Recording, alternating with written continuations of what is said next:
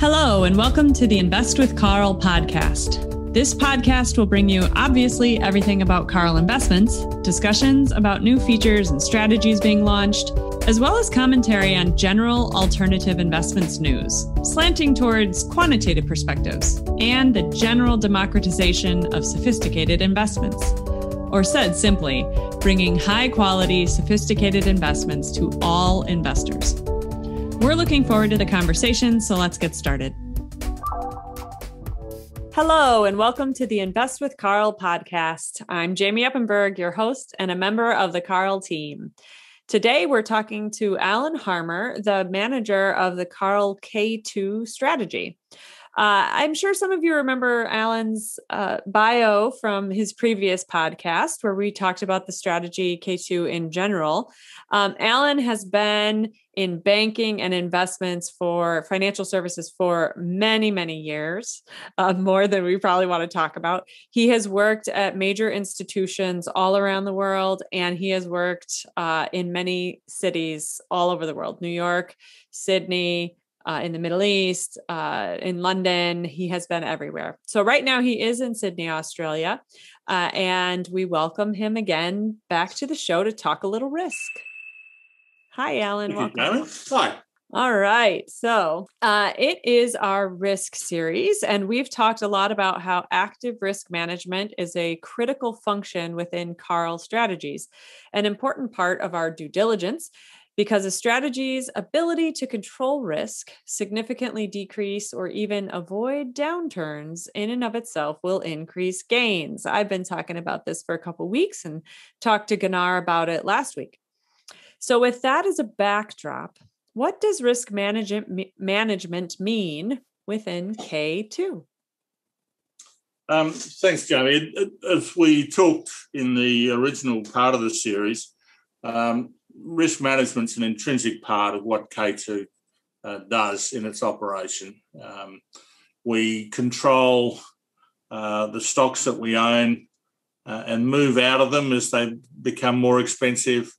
In terms of markets, we tend to move out of them when they become too expensive. So that's part of the process. And we have a batch of filters that monitor that on a day-by-day, hour-by-hour basis.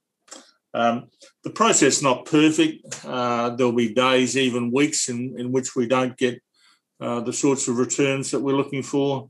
But over a long period of time, and I've been doing this for 20 years with this process, it seems to be fairly stable. The process is automated and systematic. The judgmental part of the process is done when we formulate the criteria and the filters when we set up the process itself. Which those have been stable for some time, right? You haven't really had to adjust.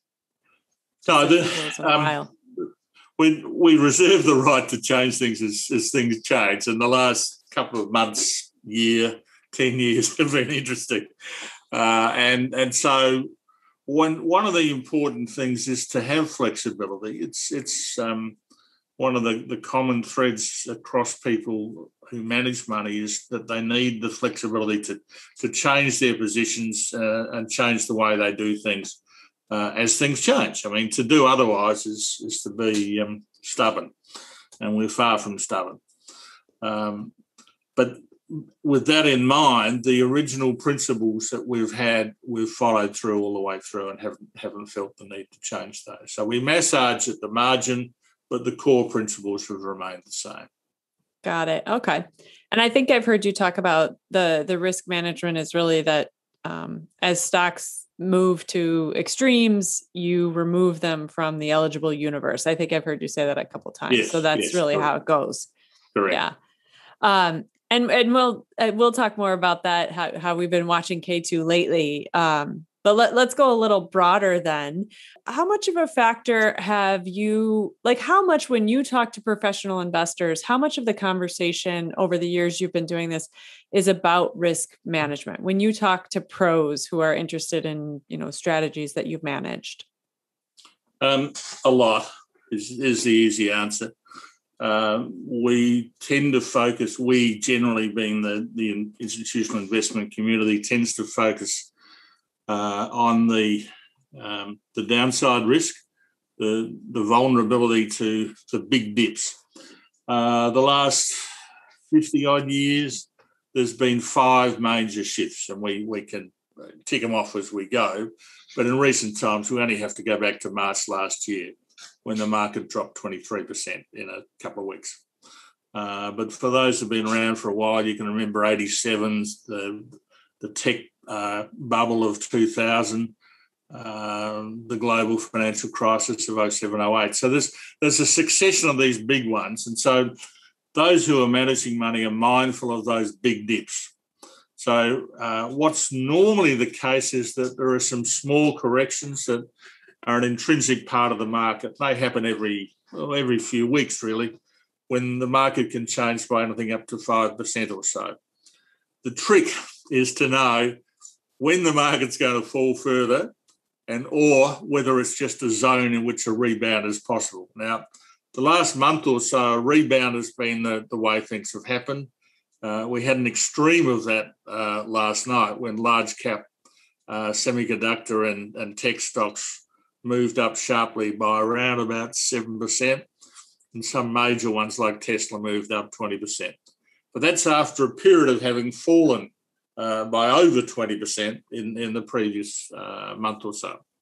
So it's by no means clear that you should be looking to adopt a buy and hold strategy, for want of a better phrase. It's far better to be focusing on the changes as they evolve. And that tends to be the institutional focus. There's a lot of work being put into what's called value at risk, how vulnerable the overall portfolio is to dramatic changes. We had the US 10-year bond rate moved up over 1.6% a couple of days ago, and that spooked the market. That was the sell-off of last week. 1987, the German Bund, the German 10-year bond rate, rose above 10%, and that caused the market to drop significantly. And I was on the board of Prudential in the Australian market at the time, and the market dropped 53% in 30 seconds. Now that's a risky market. I've heard you talk about that one before. I mean, that is a crazy.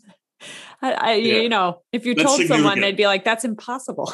But no, that's real. That's part of it. So it's 53% in 30 seconds in 87 for the Australian market. Okay. I was on a plane coming from LA to New York a couple of days after that, with sitting next to one of the Fed governors, and he was saying we in the States were within a couple of nanoseconds of going broke, of the banking system being unable to honour checks. And if your mind can go back to the James Bond movie of Goldfinger, the whole plot of that was to destroy the US monetary supply. We were very, very close to that happening. So when you talk about risk, you've got in the back of your mind those major events. If you think of the last year, the way markets used to manage was in terms of the fundamentals of valuing companies and valuing the market. And that's gone out the window as the Fed's been pumping in $7 trillion of liquidity, and that's washed through from the fixed interest markets through to the equity markets and sustained most of the rise of the last year. And so at some stage, the concern is if that slows down or reverses, then the market can have a catastrophic fall. So it's the catastrophic, what used to be called the black swan events, the factor X, the ones you don't know, are the ones that people are looking to protect against, rather than the individual short-term volatility of the market, which is simply providing an opportunity to move in or out of particular sectors or particular stocks. Right. We've seen K2 does perform better in those the smaller drops, at least we've seen. And then, so where have you seen K2's risk management, really pay off? And maybe not K2, but strategies you've managed in the past. because K2 is new to Carl. But strategy you've managed in the past, where have you seen a K2 type strategy, risk management strategy really pay off during these events? Yeah, one was the 53%. I've got to harp on that. The 53% in 30 seconds has got to be major. But equally, back about 5 years or so, the NASDAQ dropped 40% in 2 hours and then finished up for the day. Now, those are extreme movements. What's often forgotten is that investment managers like myself tend to only be around for about 3 years in any one job. And so there's no market memory of those sorts of events. People don't have a sense of what the dramatic changes can be, that we get by on a day-to-day basis and things are mostly all right. We're taught to buy the dips. Any fall in the market is an opportunity to get back in.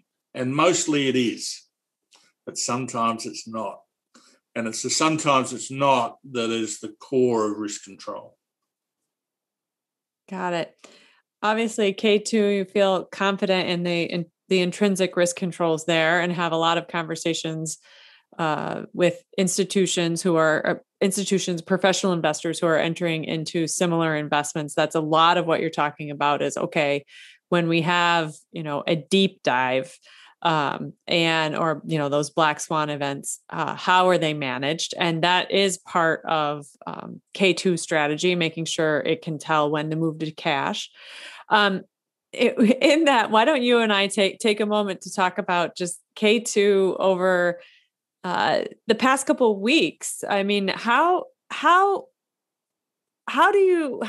we look at it when I know some of us have been watching the strategy? I'm also invested in the strategy, and it's one of those where I watch there's a day when we're trading because we're not always trading, right? We're in cash quite a bit here and there. So we're trading and we get to watch it come up, and I'm sure everyone's like, okay, is it going to hold? And then, sometimes it's going back down. Are you watching it like we are? Or, this is a quantitative strategy. So how does that work for you?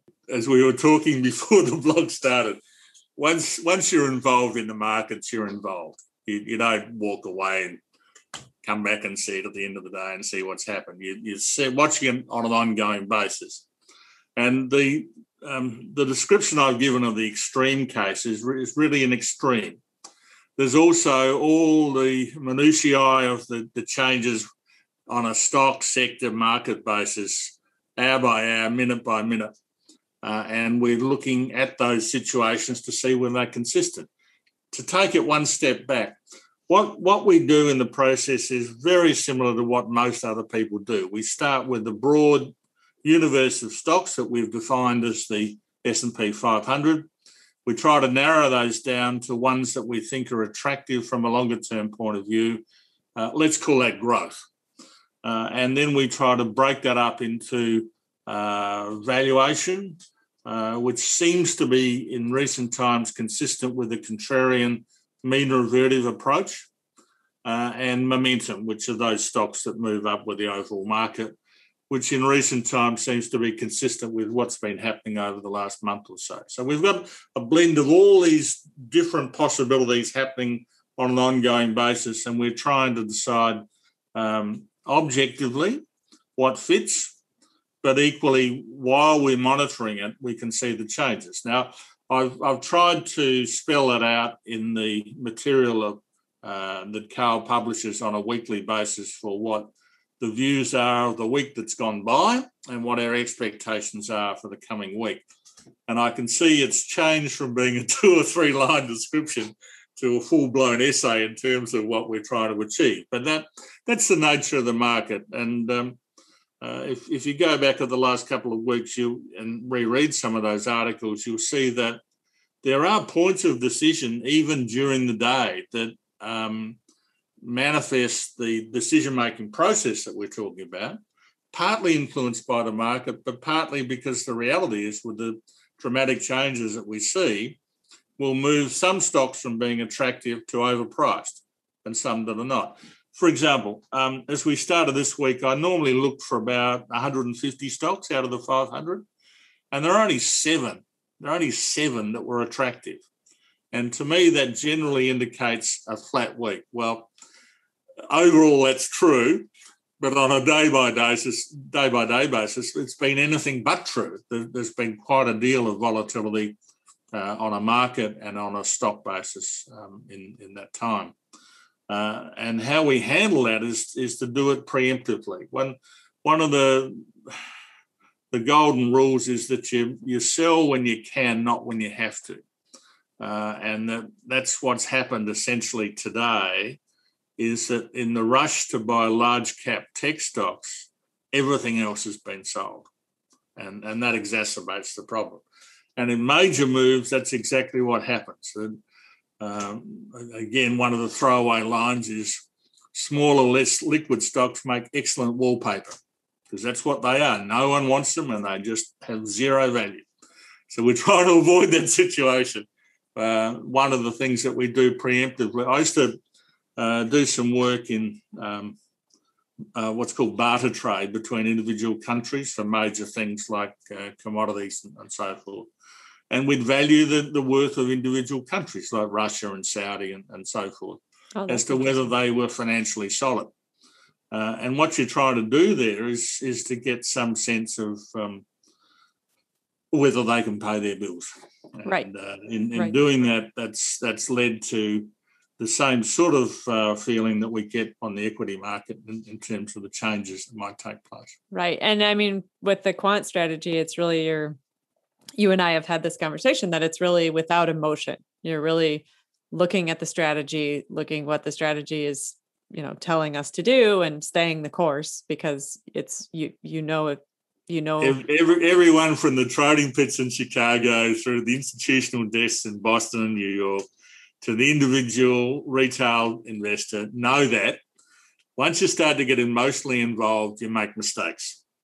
You either get the need and greed factors come into play.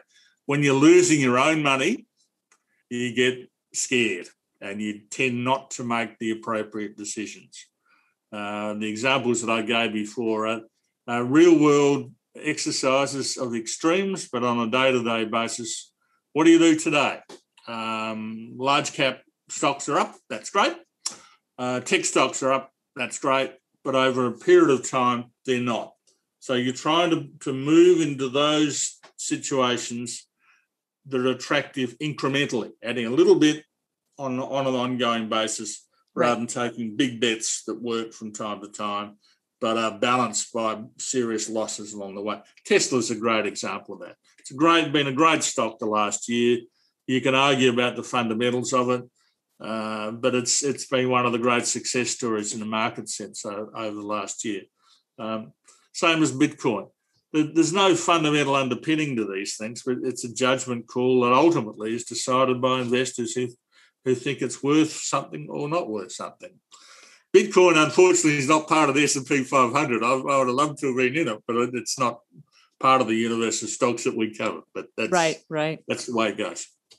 Well, I mean, that's what I know, and K2 work at, is making sure that we grow incrementally while making sure the risk controls are there, right? To take the edge off of the bottoms and the downs. So obviously there's a method to that. It's intrinsic in the strategy, and you feel very confident that, that it's worked and will continue to work in the near term, with minor adjustments. So what's your perspective if someone is investing in traditional stocks and bonds and has the opportunity to move into quantitative hedge funds? What's your perspective about the risks of both? The traditional approach to equities from a retail point of view has been directed into a buy and hold strategy. And that's historically been fine up until about 20 years ago. And the nature of the whole industry has changed so radically. It's really a recipe for suicide to be just buying a stock, holding it for 10 years and hoping that it goes up. The best way to look at it is to get a sense of what the long-term returns are, which are around about 7% for the US markets, with a maximum drawdown of about 5% that's happening every couple of weeks. and about 20% that's happening every now and then, say every 5 to 10 years. Yep. Now, what the approach that we've taken at K2 is to improve both parts of that equation, both to improve the returns and to take, through a greater understanding of the possibilities of risk, to take a greater charge of what the risk might be. In an ideal world and in certain types of markets, you can actually describe what the risk is beforehand. You can certainly set the portfolio so that it's better positioned to take advantage if risk is indeed significant. Right. So the differences are, not as big in a bull market, but when you're seeing volatility or a bear market, then the differences in this strategy versus just, buy and hold stock investments, it can be quite significant. That's correct. Yes. So wonderful talking with you today. Always great insight into K2 and investing in general, and love some of the history that you always give us usually about downturns and how hopefully we can perform better in the future with those. As always, what is your final risk word for our investors? What I thought I'd do is just talk about what else is possible in terms of managing risk from both a retail and institutional point of view. The first is to consider having trailing stops to cover the downside risk. So if a stock falls by X percent, then a put options or an underlying trade is started to be enacted, which limits the downside. Now, that's fine for most markets, but the 53% one that I talked about before, everything just gapped straight through that's protection. So there was no protection. The second is to take a move to a more market neutral position by taking an offsetting short position, a negative position in the overall market, and that's useful as well. There's pros and cons to it. The pro is that it does stabilise the overall portfolio and gives a generally more level return. The con is that it does reduce performance, and that there's a negative correlation to the overall market. But that's kind of the point of it. But the cost of doing that, particularly given the fact that markets generally are moving upwards over time, it's unlikely to be the most efficient way of investing in a portfolio. And the final one is what is the optimal diversification of the portfolio? And in the past, the numbers are around about 50 stocks. And I think that's way too many. There's been a push in recent years to have that number significantly reduced, and retail investors traditionally hold a much more limited number of stocks. I've found over a 20-year period, holding as few as 5 stocks gives adequate diversification, provided the risk controls are in place. So those are the possibilities that they're in mind. And the close, I guess, is that what we began with is that for K2, risk control is intrinsic to the overall investment process. It's what we do. It's not perfect. Sometimes there'll be negative weeks, even months. But over a period of time, that's proved itself to be a very significant way of approaching things. Yes, I think anyone looking at the history of K2 beyond even when Carl brought up K2, it's at least history is not a indicator of future. However, if you look at it, you would be like, wow, it's got something in there that it's doing all right. That's what the regulator has us believe, and that's what legally we have to sign off on. But the reality is, if we're picky and choosy between managers, you want the guy who's delivered in the past and should deliver in the future. Well, I guess I would say, if the history of none of them is 100% indicative of the future, but you have to choose from what you have. That's how we look at it, right? It's like, there's a whole other can of words, which may be another blog on that. Probably. The best guide to the future is the recent past is a standard principle in statistics. So I'll leave it at that. I see. I get the perspective. Alan, thank you so much. Again, love chatting with you. Love having you on the show. And we will talk with you soon. Investors, thank you so much. We'll chat soon. Bye-bye now. Bye-bye. Thank you for listening to the Invest with Carl podcast. The views shared on this podcast do not necessarily reflect the views of Carl. This podcast is intended for informational purposes only and is not intended to constitute and should not be deemed to be an offer to sell or a solicitation of an offer to buy any security or investment, financial advisory, legal, tax, accounting, or other professional advice. Carl funds are currently available to accredited investors with a minimum investment of $20,000. To learn more about Carl and to download the Carl app,